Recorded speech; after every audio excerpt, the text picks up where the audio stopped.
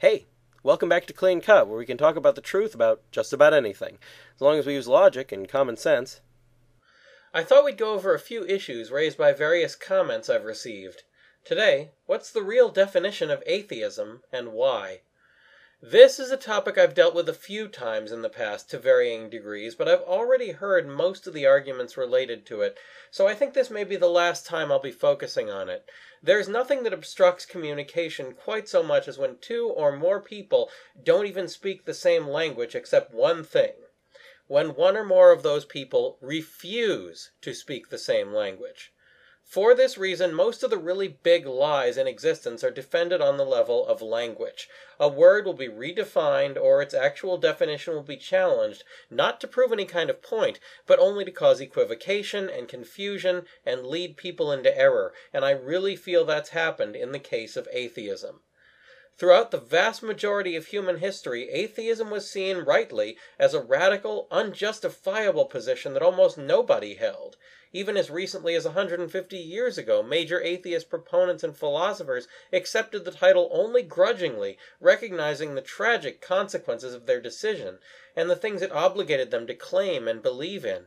A worldview with tragic consequences that are as clear and devastating as the ones associated with atheism can't really become popular, though.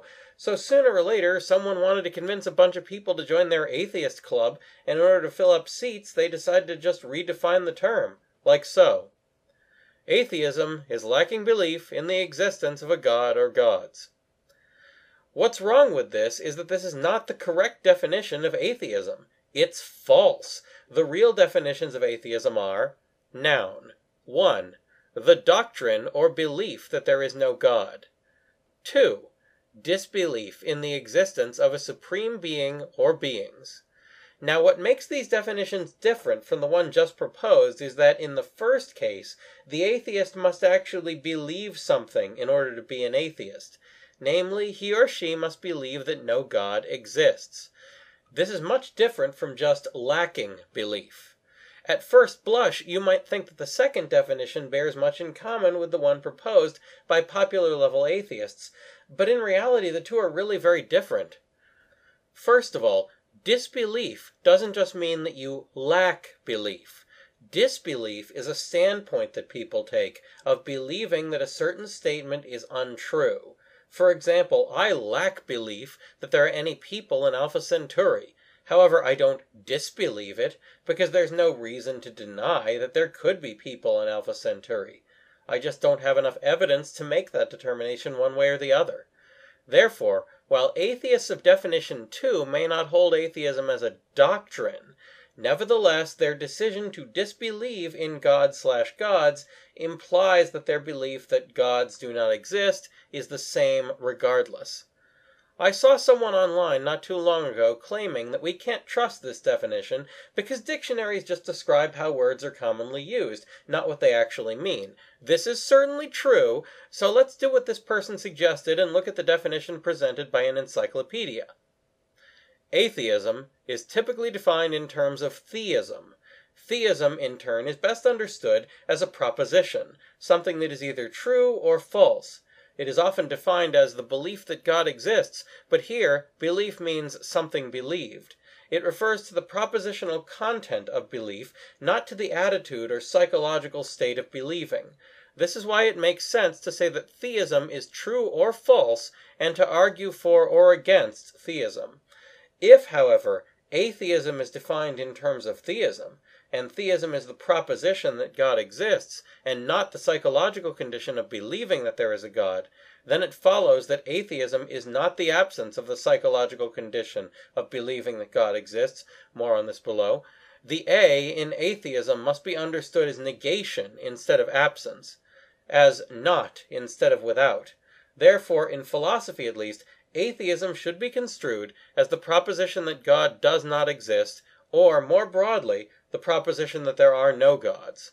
The Stanford Encyclopedia of Philosophy. The point of confusion here is that many atheists assume that theism is not propositional, that it's just a matter of blind faith, which it's ridiculous to argue in defense of. This, however, is only an unsupported bias on the part of the atheist, who is making a judgment on someone else's worldview based only on their own unwillingness to take it seriously, or perhaps at best is a reflection of their own bad experiences with more faith-based theists. Now, this gives us a good understanding of what atheism is and why. However, there have of course been objections to this from alleged atheists, and I'll be addressing those now. Number 1. Every atheist uses this definition. Even if this could be proven, it still wouldn't matter. Suppose that every atheist thought the sky was red. Suppose they all thought that sulfur was blue, or that sound travels as fast as light. No matter how many of them agreed with these points, they would still be wrong. Furthermore, if they get the very definition of atheist wrong, then how can we be sure how many of them are actual atheists, and how many are just agnostics trying to sound cool? Number 2. Definitions are not regular claims. The meaning of a definition changes depending on who speaks it and in what context. That's false. A definition retains the same truth value no matter what context it's used in. Now, in English, a word may have multiple different definitions, and determining which definition applies may require looking at the context. But this is not the case with the word atheist, in which history, etymology, and the philosophy of language all agree that its meaning refers to a belief that God does not exist. It's only popular-level misunderstandings of the word that claims otherwise. Number 3. Definitions in themselves hold no truth value. In fact, this is all that definitions do, determine the truths that a word or phrase is meant to convey. What about the definition of the word definition? Does that hold no truth value? And if not, what did this objection just say? It might have said that an elephant holds no truth value, or a pear, or a scientific theory. Of course definitions have truth value, or communication is a wasted effort. You see, a truth value refers to whether a statement, word, or phrase is able to contain any truthful information. For example, things like beauty would probably not be able to do this because aesthetics are arguably not objective in nature. Most philosophers agree that words themselves, which are collections of letters or sounds, are not objectively bound to certain truth content, since words may be used to mean one thing in one language and another thing in another. For example, in English, the word shine means to send forth rays of light, or to come forth as rays of light. In Japanese, however, the same word spelled the same way, shine, means die. Therefore, neither of these definitions is bound to the word necessarily. However, a definition is a meaning given to words. It's abstract, but it's also real and objective, like the number 7, and therefore it exists. In order for words to have value in communication, they need at least one definition of that type, like the word magnet. By contrast, the word Gesonnenplatz means nothing, since it has no definitions and is therefore useless for communicating. However, if a definition carried no truthful information, it would also be unable to convey any meaning to those who heard it.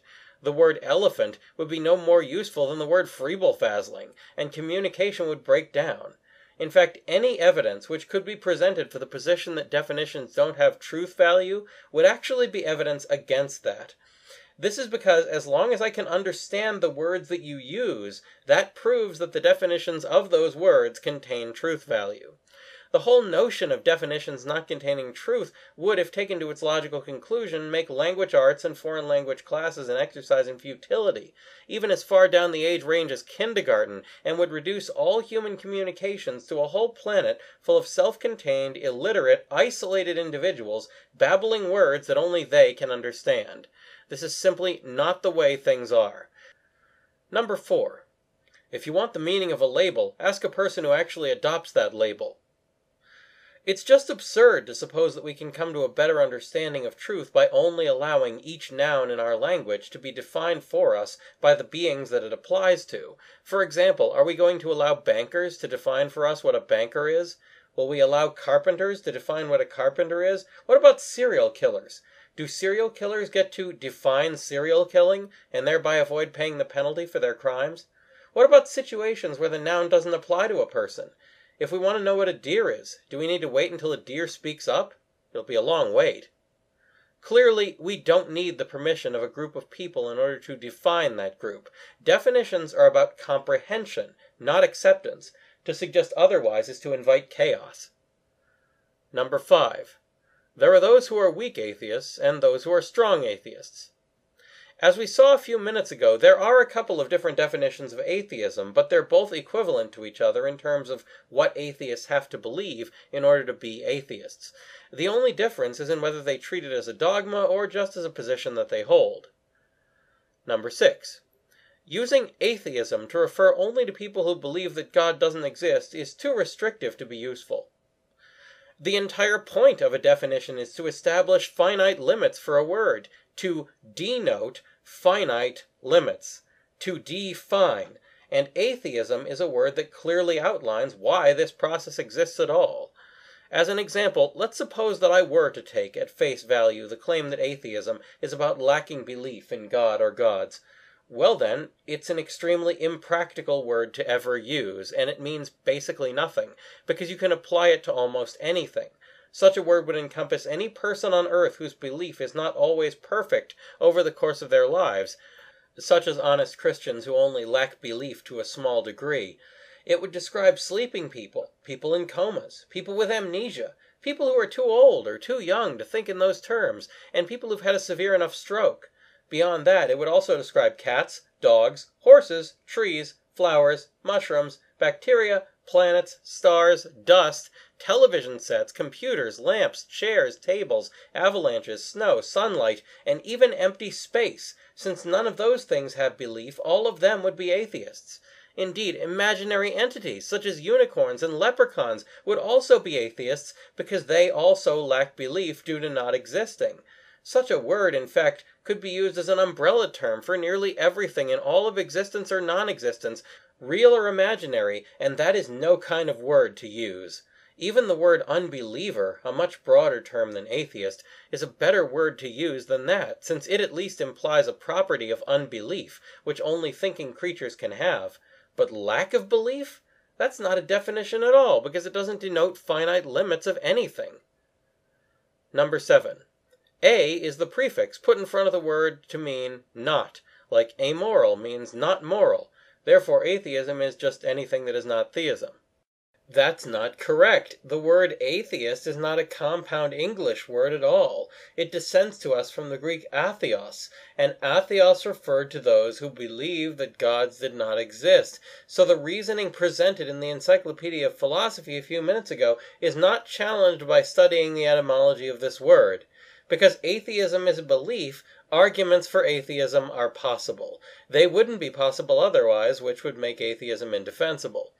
So to sum up, the real definition of atheism involves claiming and or believing that God does not exist, and there are very good reasons why that is. Next, what makes a moral action moral? That's all for now, so keep asking questions, and thanks for watching.